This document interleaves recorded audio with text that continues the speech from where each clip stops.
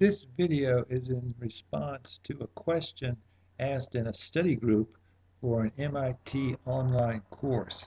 And the course is Walter Lewin's course 802, which is on electricity and magnetism. And the topics that we're going to talk about are covered in lecture 17. The subtitle of this little video might be eddy currents or magnetic braking. And the specific question that was asked is the following. Suppose we're given a wire loop, this rectangular looking thing, that's entering into a magnetic field. It will slow down. Suppose it has an initial velocity of, let's say, 10 meters per second. It will actually slow down because of something called magnetic braking. So the problem is to determine that equation of motion for the motion of the wire loop through the field that comes about due to magnetic braking. So the givens are this here, up here. We're given a magnetic field. We're told that the mass of the wire loop is 1 gram, or 1/1000th of a gram.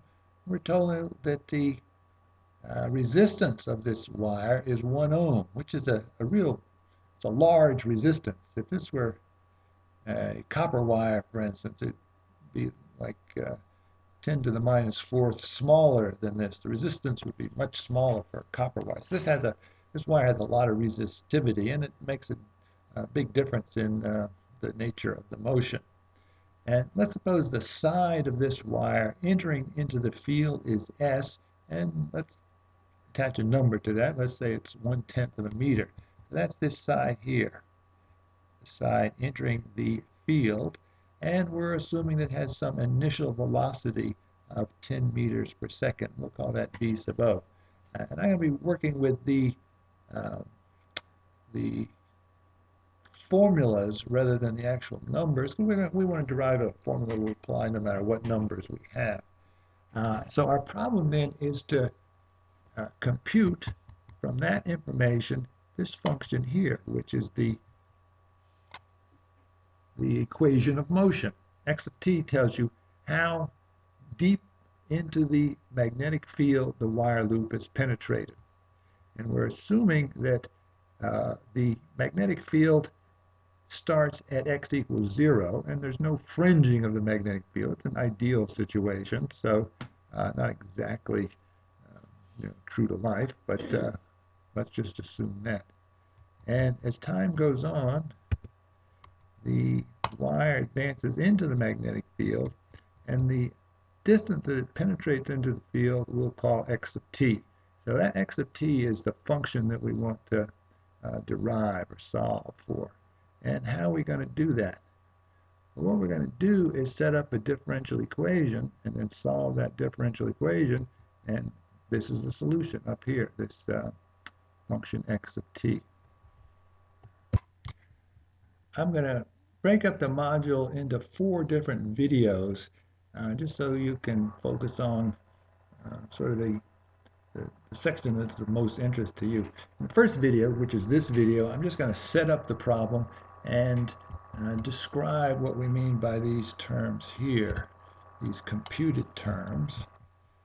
This is sort of review. All this material, all these formulas are really derived in previous modules, previous lectures covered by Walter Lewin. So I'm going to assume you sort of know what's going on there. So that's going to be the first video, which is this video. The second video, I'm actually going to derive the differential equation using energy considerations. Conservation of energy principle will give me a differential equation. I'm going to state the solution of that differential equation. I'm not going to derive it. I'm just going to state it, and we'll test it and show that it works. I want to do the derivation in a separate video, because a lot of people probably, once they see the differential equation, if you have any experience with differential equation, you'll say, oh yeah, I know what the solution of that is right away. So I'll set that off for people who aren't quite that familiar with differential equations, you can look at that. In the third video, I'm going to derive the same differential equation using a what's called the Lorentz law. Remember what the Lorentz law is? This is the Lorentz law up here in the corner. Lorentz law says if you tell me what the magnetic field is, B, and you tell me the velocity of the particle, I will tell you what the force is on that particle. So we can look at the forces on the individual charges moving around this wire and set up a differential equation in that way. And we'll see it's the same differential equation we got using the conservation of energy approach. This way, though, it becomes a little clearer where the braking comes from, and we'll discuss that in the third video. So let me just continue with this overview a little bit. In the process of our derivation of the differential equation, we're going to define some constants. They're just really for convenience. This K, for instance, if we look at what that is, that is defined in terms of a bunch of these given values back here. And as I say, it's just for convenience. We could not use this definition K. We could just carry this expression along as we do all our equation manipulation, but it's kind of a nuisance having to type this out over and over again. So in order to make life a little easier, we call that quantity K and then just deal with K in our manipulations. Okay, so let's continue by discussing these quantities here. And let's go to our initial conditions picture.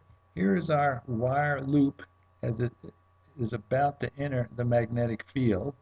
As time goes on, it enters the magnetic field. The pink area, or the pink region, represents its penetration into the field. And we'll call that area A.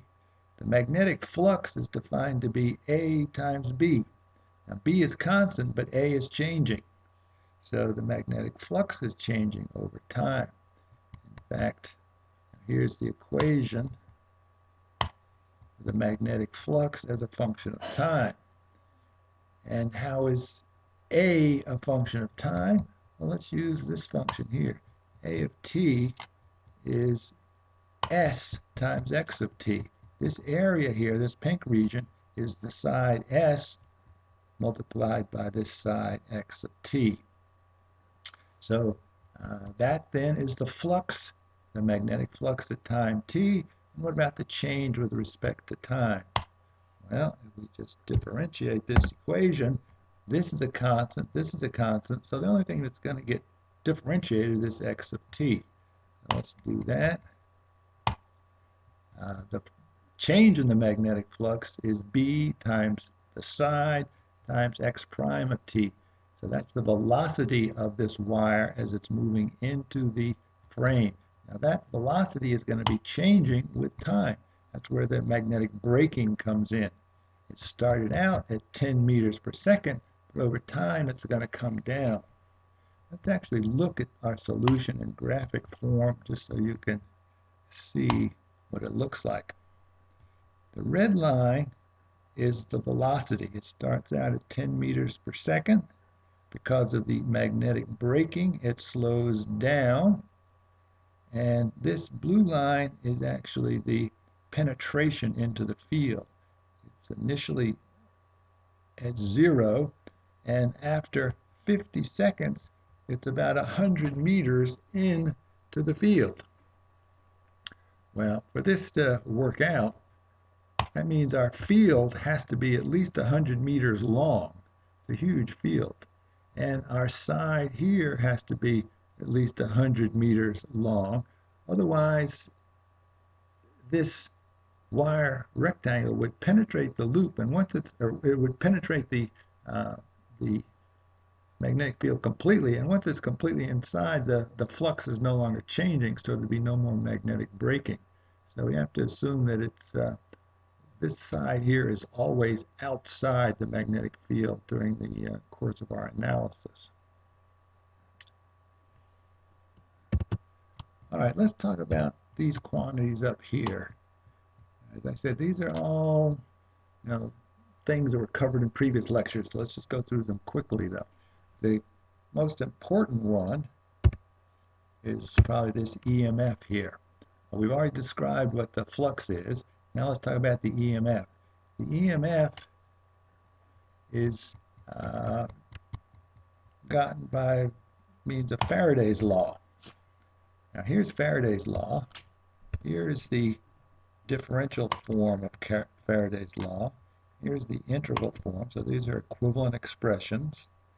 And then finally, this is the form that we'll be using it in.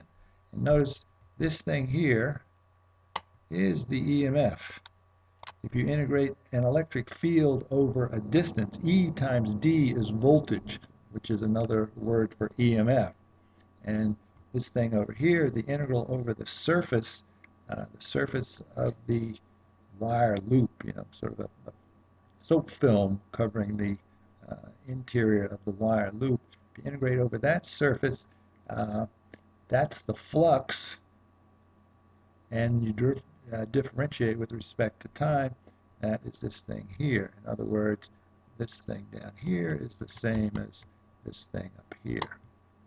So Faraday's law tells us that the EMF is equal to minus d phi dt. All right, that's the most important, let's say, pre-concept you have to be comfortable with. And what about I? Well, I is just a current, and if we use Ohm's law, the current is equal to the voltage divided by the resistance. So it's the EMF divided by the resistance. P stands for power, and that's joules per second is the unit. That's what the J stands for, and the J over S, that's joules per second. And what is that power? Well, this is something that students of electrodynamics should be familiar with. The power is given by I times V, and I is, or V is I times R. V is I times R. So the power is I squared R, which comes out to be joules per second, which is what it should be. And then for convenience, we define A as just the acceleration, which is x double prime of t, the second derivative of our location function. And then I stick an F in here just so I can state some facts in ways that are familiar to you. This F is mass times acceleration, so that's just Newton's second law. Those are all my terms, and I'm going to get my differential equation by just using those terms and substituting them into a basic equation that I get by either in video 2 by looking at conservation of energy considerations, and in video 3 by looking at Lorentz law.